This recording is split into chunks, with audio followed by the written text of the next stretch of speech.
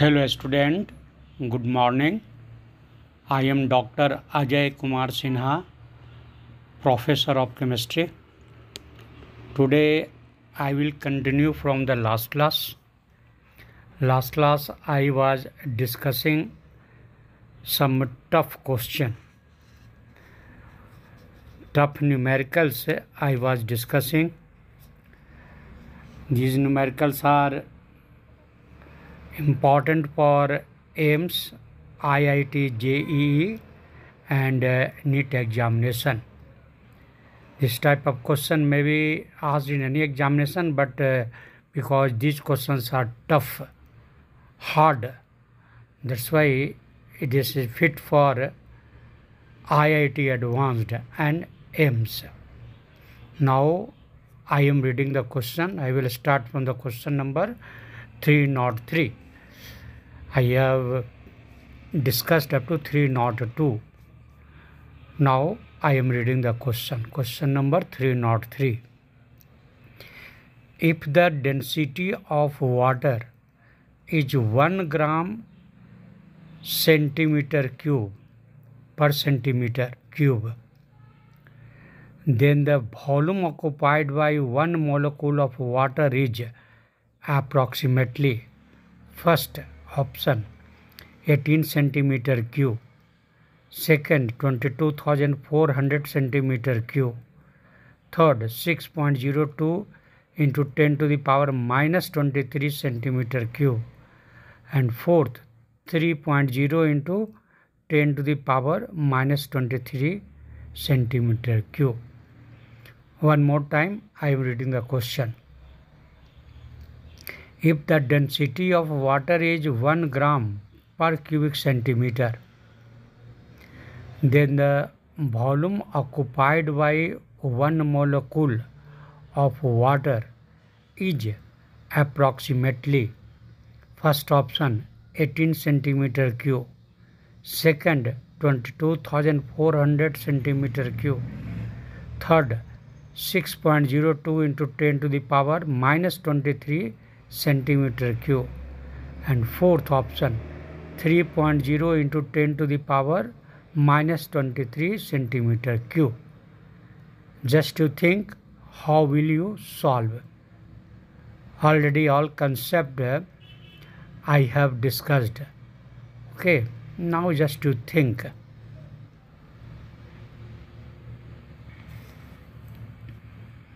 Now I am giving you hint. Mass of one molecule of H2O, that is equal to one molecule of H2O, that is the 18 divided by 6.02 into 10 to the power 23. Mass of one molecule, because 18 gram means molecular mass, means 1 mole. Correct? Means in 1 mole how many molecule will be there? Then equal to atom this 6.02 into 10 to the power 23 molecule. Correct? Avogadro number. Then just to divide by Avogadro number, 18 divided by Avogadro number, you will get the mass of one molecule. That will be just roughly 3 into 10 to the power minus 23 gram.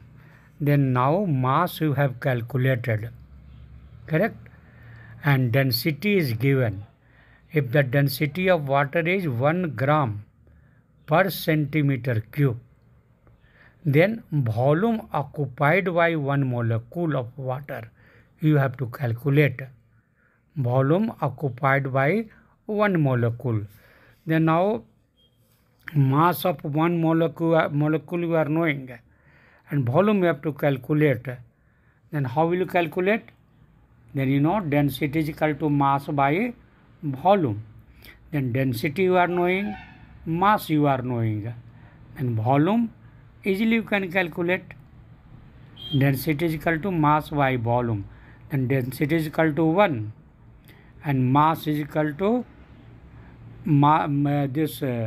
mass mass is equal to, you have calculated 3 into 10 to the power minus 23. Then what will be the volume? The volume easily you can calculate mass into these things. Density is equal to mass by volume. Then volume is equal to what? Mass divided by density, and density is equal to 1. And so what is the mass? That is the volume. Means 3 into 10 to the power minus 23 centimeter cube. Okay. Density is given 1 gram per cubic centimeter. Then now easily you can calculate density is equal to mass by volume, then volume is equal to mass by density, and density is equal to 1. Then mass divided by 1, and mass is 3 into 10 to the power minus 23 gram. Hence volume will be same, only in cc you can write cubic centimeter. Then correct option is last option, 3.0 into 10 to the power minus 23 centimeter cube. Now next question I am reading. The mass of carbon present in 0.5 mole of K4FeCN whole 6 means potassium ferrocyanide. The mass of carbon present in 0.5 mole of K4FeCN whole 6 is first option 1.8, second option 18 gram, third option 3.6 gram, fourth option 36 gram. One more time I am reading the question. The mass of carbon present in 0.5 mole of K4FeCN whole 6 is first option 1.8 gram, second 18 gram, third 3.6 gram, fourth 36 gram. Just to think. Now I am giving you hint. Actually, if you think in a right direction, then you can solve it. Okay, it is not it is a tough, but you can solve it. Concept must be clear. Now I am giving you hint. 1 mole of K4FeCN whole 6, that is equal to, in that how many carbons are there? Just to see, in this molecule 1 mole of K4FeCN whole 6, how many carbons are there? Then 6 CN whole 6 means 6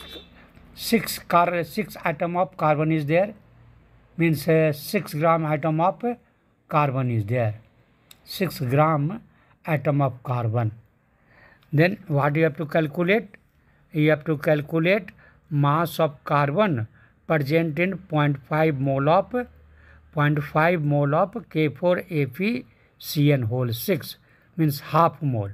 Then in 1 mole 6 gram atom of carbon is there.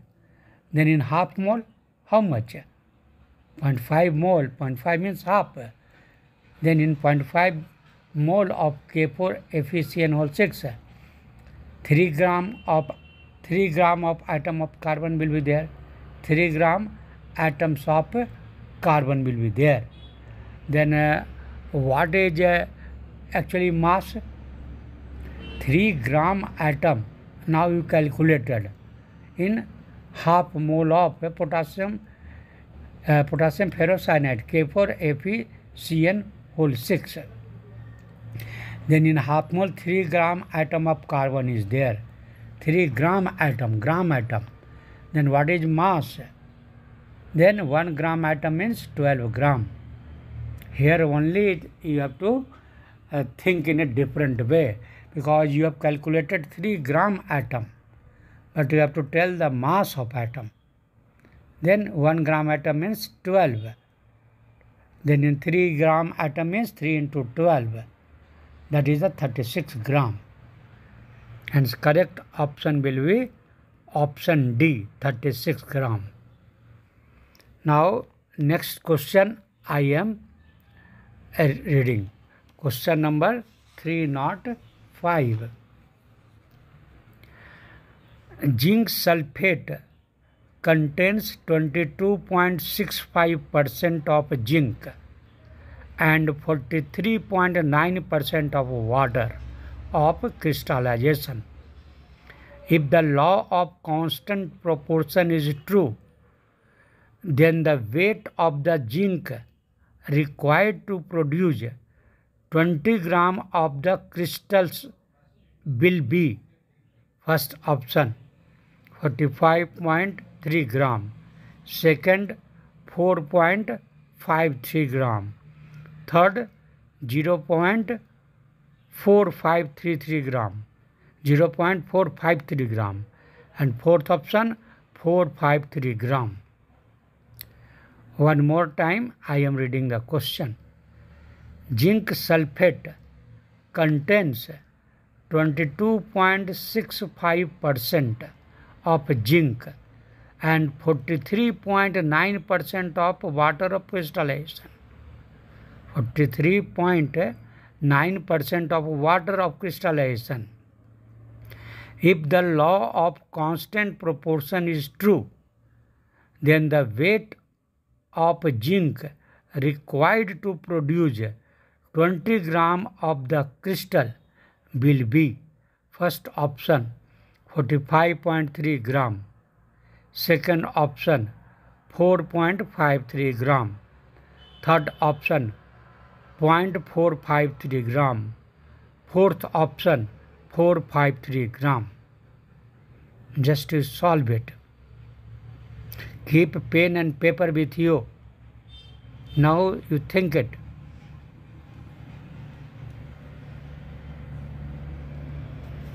Now I am giving you hint. At least in your mind it should come. Which formula you will use, how will you use. At least this should come in your mind in very, very less time. Only then you can solve it quickly. Okay. Now I am giving you hint. See, to prepare 20 gram of the crystal, actually in question it is given that 43.9% of water of crystallization is there, and zinc sulfate is 22.65%. Okay. Question is zinc sulfate contains 22.65% of zinc and 43.9% of water of crystallization. Correct? And now you have to think in this way. And also you have to consider, if the law of constant proportion is true, then the weight of the zinc required to produce 20 gram of the crystals. 20 gram of the crystal, that you have to calculate. Then now to prepare 20 gram of the crystal, how much zinc is required? Then 22.65 divided by 100 into 20. Very simple way. 100 gram according to the question. 100 gram. In 100 gram, 22.65 gram zinc is there. Then for 1. Then for 20 gram. Then 22.65 divided by 100 into 20. It will come 4.53 gram. Here question they have made a little lengthy. But here you have to think that if the law of constant proportion is true, correct? Here they have given in question water of crystallization. No use here. No use here. Correct? And here they have given, if you can understand, you can understand. if the law of constant proportion is true, then here 43.9% has not a big role. Only that it is given that just to confuse, because it will present here also. Correct? Then that 43.9% has no role here. Simple that in zinc sulfate 22.65% zinc is there. Then in 20 gram, if this zinc required to produce 20 gram of the crystal, you have to calculate. Then in 100 gram, 22.65 gram zinc is there in 100 gram, because it is percentage. 22.65% zinc sulfate weight is there. In that zinc is 22.65%, means 100 gram zinc sulfate contains 22.65 gram zinc, then for 1, then for 20. Hence correct answer will be 4.53. Option B is correct. Okay. Sometimes questions simply they will make long and confusing. Okay. You should understand very clearly what is required. Here just for this 43.9% of water of crystallization, it is given unnecessarily. But they have written if the law of constant proportion is true, means you have to not consider that. And now you have calculated 4.53, that is option B is correct. Now next question I am reading. 306. What volume of NH3 gas at STP would be needed to prepare 100 ml of 2.5 molal, means 2.5 m, small m. One is the molar, capital M. Small m means molal. Then again I am reading the question. What volume of NH3 gas at STP would be needed to prepare 100 ml of 2.5 molal ammonium hydroxide solution? First option 0.056 liter. Second 0.56 liter. Third 5.6 liter. Fourth 11.2 liter. Just you think. Again I am reading one more time question. What volume of NH3 gas at STP would be needed to prepare 100 ml of 2.5 molal ammonium hydroxide solution? First option 0.056 liter. Second 0.56 liter. Third option 5.6 liter. Fourth option 11.2 liter. Just to think which formula will be used or how will be used, which concept will be used here. Just to think.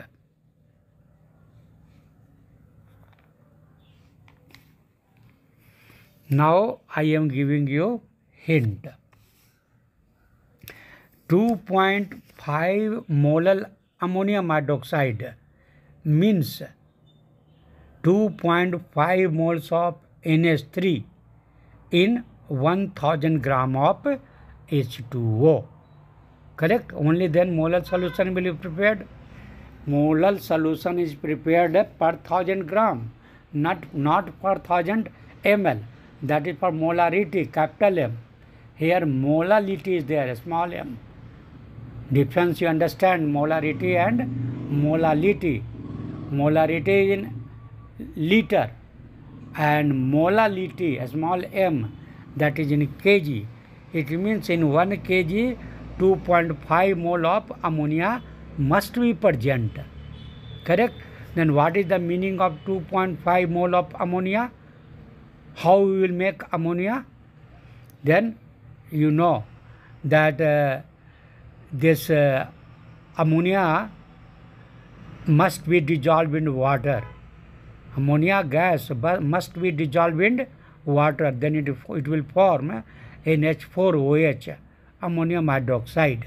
Okay, ammonium hydroxide solution will be formed.